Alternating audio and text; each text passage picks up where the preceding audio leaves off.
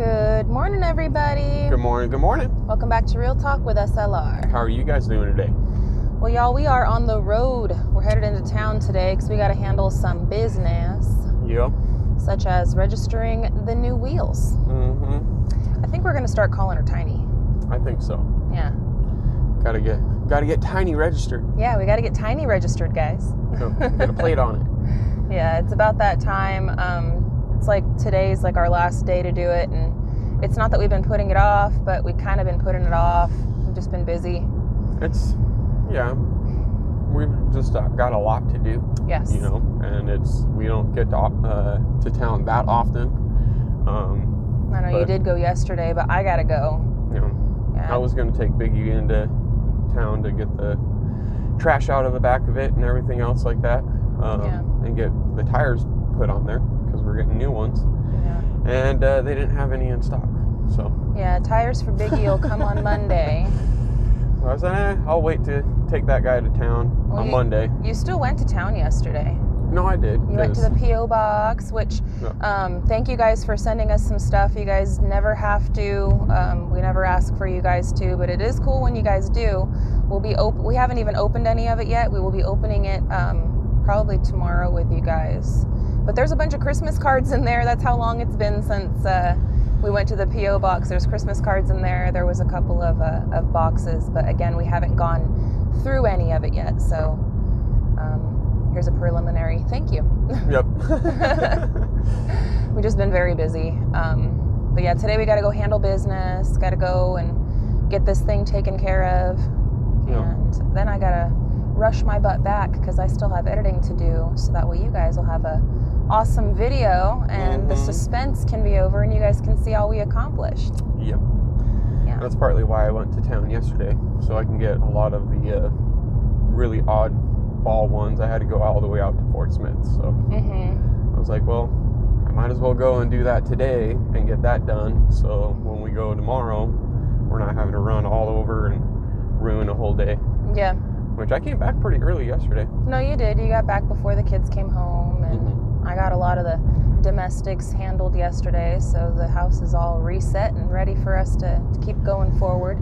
Yeah. Kind of sucks we got to go into town today. I want to just focus and handle the computer work, but this stuff has to be done. It's got to get done. Yeah, it has to be done. I'll be able to, when we get home, I'm going to start organizing and getting things prepped and ready for the next task that we are going to be accomplishing. Yeah. So I'm super happy. Oh, yeah. It's just, it's a lot of work. Either which way. You got a lot of work on the computer. I got a lot of prep to do. Yep. Yep. Oh, it's exciting times, though. It is. Yesterday, we had a really crazy lightning and man, it was crazy last night. There was a lightning storm going through. It was just almost seizure-inducing with how many flashes so quickly. Yeah, the sky was electrified like no tomorrow. It wasn't really hitting down on the ground. It was just shooting across. Yeah. Back and forth. It was like, holy moly. I don't really want to stand outside right now. And we were, of course, like biting our nails and holding tight, like, oh, I hope everything is fine up there. And it was. Everything's good. Everything was golden. Yeah. We had 60-mile-an-hour winds. Nothing got moved around, minus the ladder that I had standing up on top. It did blow over. There was one thing that blew over. We had, the aluminum ladder that we had up there so we can reach the high spots and stuff. We heard it last night and I was like, well, that wasn't too loud, so I know it wasn't, like a wall. So, yeah, it was pretty funny though. We were all sitting there just like... And I was biting my nails with everything else because it was calling, because being me, I hopped onto the weather. I was like, all right, what is this gonna do? What's going on? And it was calling for golf ball size hail. Yeah. And 60-mile-an-hour winds. And I was like, okay, I hope everything will be all right. Yeah. But it was. And our chickens were good. Everybody's good. That little coop that we got, it really kicks butt. Yeah, it does. That thing's a sturdy little son of a gun. It is. It's sturdy. It is smaller, so we've had lots of questions, comments, concerns, so we'll address some of those today on the road. We hear you guys. We appreciate you guys so much. Y'all are the sweetest.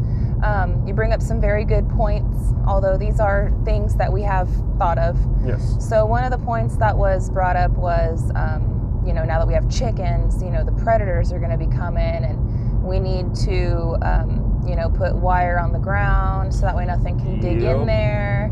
And, you know, we need to stake it down so that way the wind doesn't catch it like a sail and blow off with it. Mm-hmm. So the first thing is the predators. We'll address that. So yes, we are going to want to put some wire or something down on the ground. Yes. But as of right now, today, we do have a bunch of dogs on the property. And I'm not saying that the dogs wouldn't, you know, be a predator for the chickens, because that is a possibility too. But as of right now, and today, the dogs kind of like actually watch out for the chickens. They're not really bothering them at all. The only time that our dogs ever go over there really and investigate that I've seen is when we're walking over there. Then the dogs are like, where are we going? What are we doing? Mm-hmm. You know, and then they want to go over there. I have seen them go down there and play on that last tier, but they're not tormenting them. Yeah. They're not just sitting there. They're running by them, not really caring that they're there. But they're making sure that, you know, all the squirrels and other birds are getting away. Mm-hmm. But that's I mean, the dogs are doing their jobs in the sense of protecting from all predators, even bears, because we've seen the dogs running off bears and everything. Especially that Mora. That Mora, man. Anthony and Roxanne's dog Mora. Fearless, that one. Fearless. It's pretty funny. Yeah, there was, when we were camping, camp life ended up, there was a bear in a tree by the camp, and Mora was barking and going nuts at it, so it slid down the tree and then ran off into the forest, and then Mora ran and chased it off too. I was like, man, Mora, I don't want you to get hurt, but you know, she's doing her job. It was pretty funny. She was doing her job. But I mean, that's one thing. The other thing to me is, are we 100% sure that that's where it is? I would hate to do all this work and digging it down and putting in the fencing right there so that way nothing can dig in there, as well as stake it in if we're gonna move it. Right. That would be, I don't know, I'm that extra work. Yes. Yeah. I'm that type of person where it's like, no, I don't really want to do that at 100% right now. God, this guy needs to get off my booty. Yeah. Go around. You're going up a hill. You can't go around right now. Well, then you just get off my booty a little bit. He'll go around at the next one. It's all right. But yeah, no, it's that's the one thing that I'm thinking about. It's so far, it looks like it's fine. I might want to tweak it just a little bit because I think it might be a little crooked. Orientation, you mean? Like the direction you want it to be pointing? Yeah. I might want to tweak it just a tad. Yeah. Because it looks a little crooked, but. So, and this coop is working out really well for us so far, guys. This is our starter set of birds. We do plan to get a lot more birds in the future. I see them. What is that? Okay. Oh, there's a worker. Oh, I see what they did. Okay. They put a flag right there so they knew when to turn in there. But we do plan to get a whole bunch more birds in the future.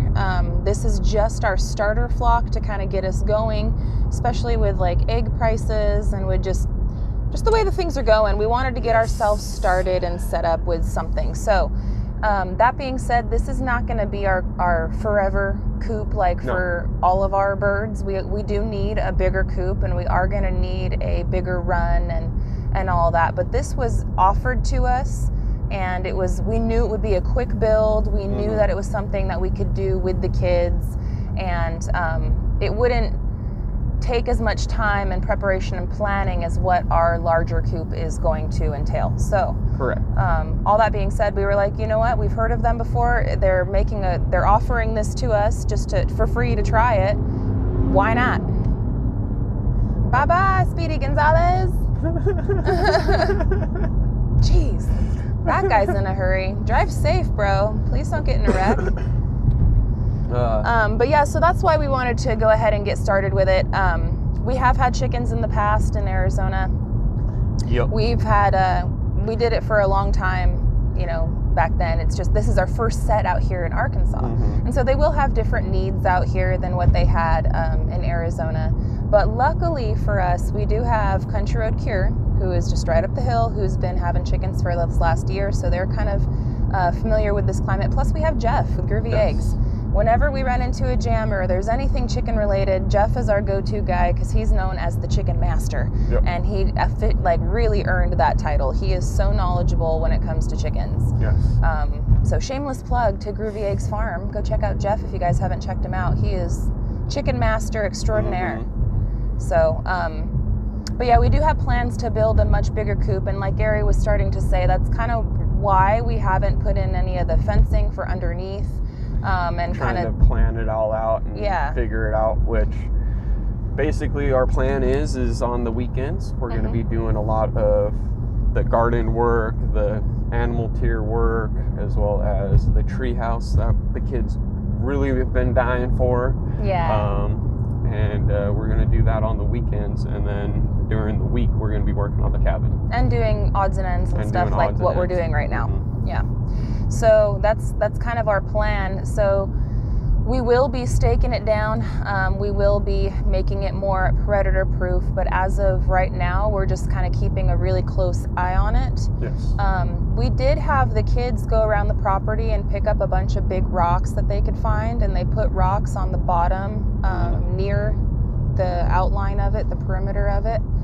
And I mean, that seems to be working for now.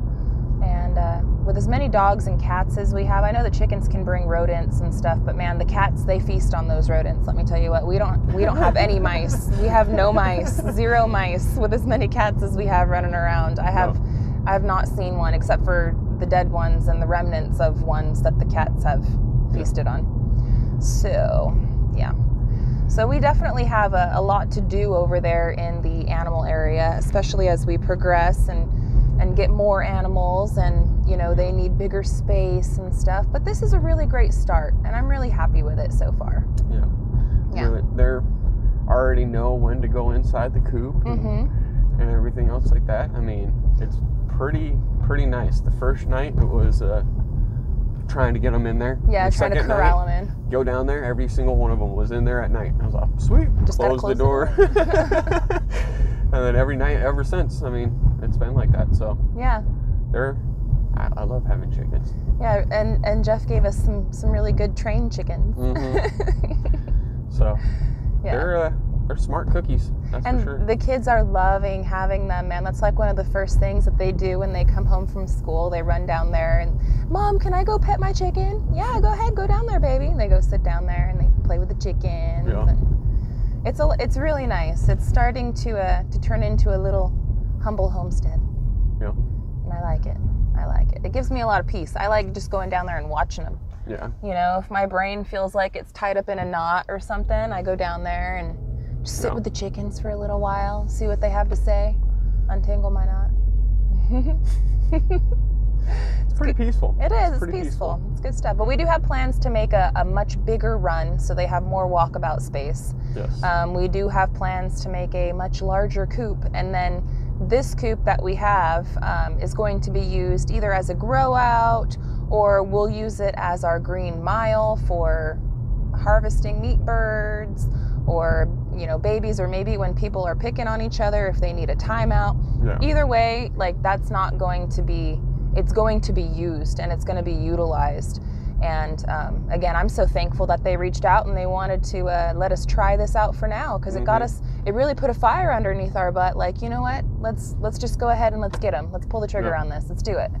Because we've been talking about it and wanting it for a while. But again, we didn't want to take away a bunch of time, you know, planning and building a bigger coop. I'm going to turn that way. There we go. We're getting into town now.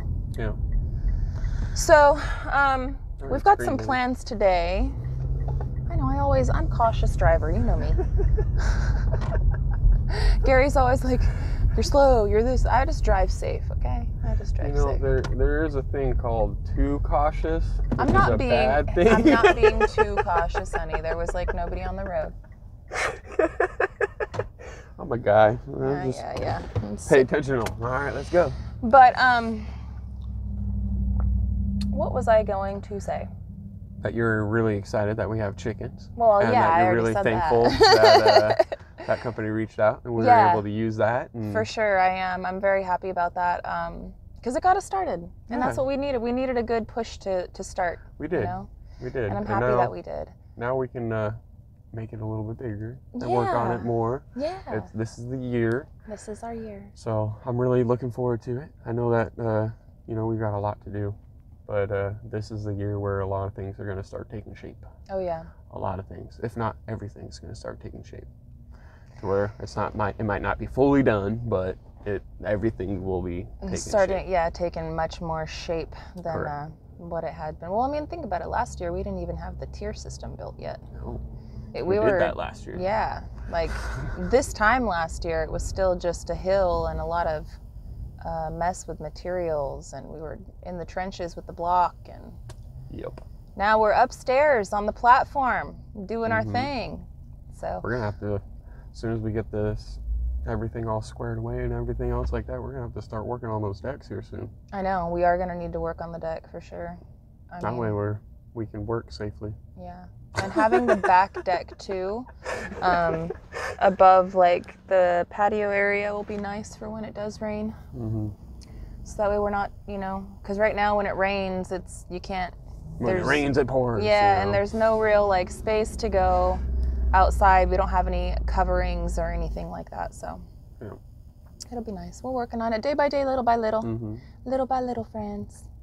That's how do you eat an elephant? One bite at a time. I don't know how that would. That's how the saying goes. No, I know. There's all these weird sayings like cats in bags and beans spilling and elephants getting ate. Yeah. That's just like it always makes you sit there and be like, how did that one become a saying? I don't know. I don't know how half of this stuff comes about, but I just know that like parrots, we repeat it. So. No, I know. But we got to where we needed to get to today, guys. We're sitting here, we're parked, we got to run. But I will, with everything on our plate, I should be able to finish out the edit so you guys can finally see what we got going on upstairs and all the work that we got done earlier on the week. And we're going to keep pressing forward with it. We got a lot more to share with you guys. So we are going to call it for today's video. Wish us luck that we can handle all this business and get videos edited, and Gary can get all the prep work done, and we can just keep going. Keep it rolling. Yeah, keep it rolling. And I wish you guys a very wonderful, productive, happy days. Yes. So until the next one, guys, we love y'all, and we hope you have a good one. And we'll catch you on the next one. Bye, you guys. Later. Boop, bitty, boop, boop, boop, boop.